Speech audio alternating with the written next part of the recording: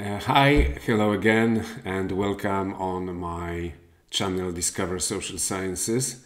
Once again, I am returning to a slightly different thread of blogging and writing, because during the last few updates you could watch in the form of videos and hopefully read on my blog. I was focusing on research regarding like the role of cities in technological change. This is a book I am preparing, and I am very much involved into that path. Yet there is another thread on my blog which I have been developing since the end of January this year. I am using my blog to give an account of my real-time experience as an investor in the stock market.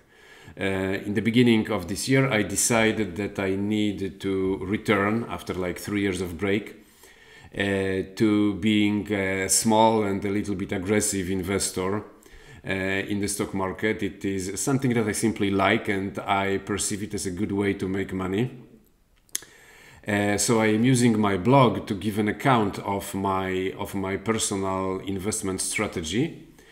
I consider it as having let's say 3 roles. First of all, I discovered that for myself, writing and blogging about what I do develops my skills in the given field. And I have already noticed that as I have been writing and blogging about my investment strategy, I started making better investment decisions, and as you can see, it has brought a nice result. I will show it in a moment with numbers. Secondly, it is a piece of educational material mostly for my students in microeconomics and in finance, although other people can use it. And here comes the third function of this specific thread in my blogging. It serves just as shared experience in a field of life which is quite important, because personal finance and personal small investment in the stock market is something we can do, is something we can get sharp in, and it is something that can help us manage our personal finance and help us let's say steer our own lives. So this is the introduction, and here comes another more general introduction for those of you who watch my video for the first time. In the description box below the video you can find a link, discoversocialsciences.com. If you click on that link, it will take you to the website of my scientific blog, Discover Social Sciences, and on this blog you will find a written update with a lot of more information than I show here in this video, and this update will have the same title as this video. So this is how it is coupled. On the blog, on the website of my blog, there is a written body text with graphs and tables, which is coupled by the same title with this video. Okay, so this is about it as for the introduction, and now we go into the subject matter. So first of all, the short account of those last 4 months since I returned to being an active investor in the stock market. So over those last 4 months, I invested a total of $3,519 in cash into my investment accounts, which made me at the end of the day, so on May 27th, two days ago, my total portfolio was of $4,335.75. As it is simple to calculate, my investment brought me a little bit more than $800 of net profit. It is a nice result. I find it is a nice result. It is 23% of return on the capital invested. And let's say that journey, that road I covered, is made of 26 closed deals, so investment positions which I opened in the past and which I closed at some point in time in the past. And I have 10 investment positions that remain open as for today. So that's a brief sketch. Now, first explanation. This graph and this part of the video is dedicated mostly to those of you who would like to use this video and my blog as some sort of help in planning their own personal financial strategy. The graph that you can see here is the pace of me paying cash into my investment accounts. Now, why do I use the expression investment accounts in plural? I have two investment accounts. I'm Polish, I live in Poland, and in order to invest in the Polish stock market, I hold an account with a Polish brokerage house. And I like to place some of my savings in international stock markets, and for that I use an international account with an international investment platform called the Giro. My general philosophy, my general pace of investment is connected to the fact that I have an apartment for rent in town. Every month, as I collect the rent, I invest the rent in the stock market. And here you can see like the calendar of my payments into the investment account so far. Here you have that like large blue bar by the beginning of April. It was a moment when I panicked a little bit and I transferred all the capital I had on my international account to my domestic account.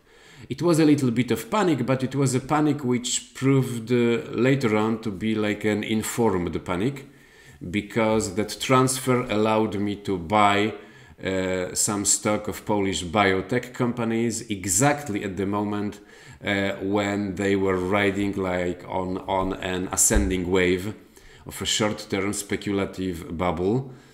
And long story short, the whole COVID-19 crisis in financial markets made me both lose money and earn money, but my gain is much larger than my losses.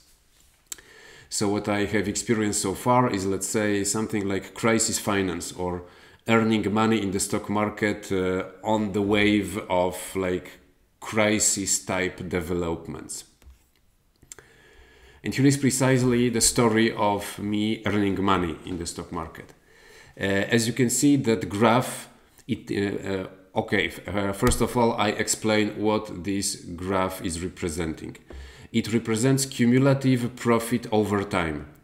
So the timeline, the horizontal axis on the graph, is ordered according to the starting date when I opened each of my 36 deals. Because in total, over those last 4 months, I made a total of 36 deals in the stock market, 26 of which are closed now and 10 remain open. Among them, there are 13 deals at a profit and 23 which ended up in a loss. And the story unfolds like from let's say from my right to my left. So from like the 0 point of the graph, you have the timeline which advances from the very end of January until the beginning of May, when I opened my, let's say, last investment position among those that remain open today. And you can see an interesting cycle in this graph. In the beginning, I was losing money. That cumulative profit, which is in the beginning like a cumulative loss because it is below the zero line. It is like the story of me learning and relearning some basic intuitions that are needed in the stock market. And then suddenly, pump, I started earning money by the end of March and beginning April. I started to ride that short-term speculative wave in the Polish stock market. And this is essentially that cycle that I'm very much focused on in the written body text of this specific update. I intuitively feel that right now it is a moment like to reorient myself in the financial market, to look for new bearings. It is an intuition which is partly a gut feeling, but it is also something like an informed intuition. In this update you will find a study of the fundamentals of the fundamentals of my 10 open investment positions, and generally companies which or whose shares I hold now all seem to be accumulating a lot of cash. It is a phenomenon which I know by observation over the last few years, and I know that when companies like across the board from different sectors accumulate a lot of cash, it means that they are like poised and up to something for some deep and quick technological change which seems to be imminent. Okay, so this is a very short summary of a much longer and much more complex update that you can find on my blog. So once again, if you are interested in discovering more, you go into the description box below this video. You click on the link discoversocialsciences.com. The link takes you to the website of my blog, Discover Social Sciences, and there you will find a written update which has the same title as this video, and they are both coupled. So have fun with science and have fun with life. Bye.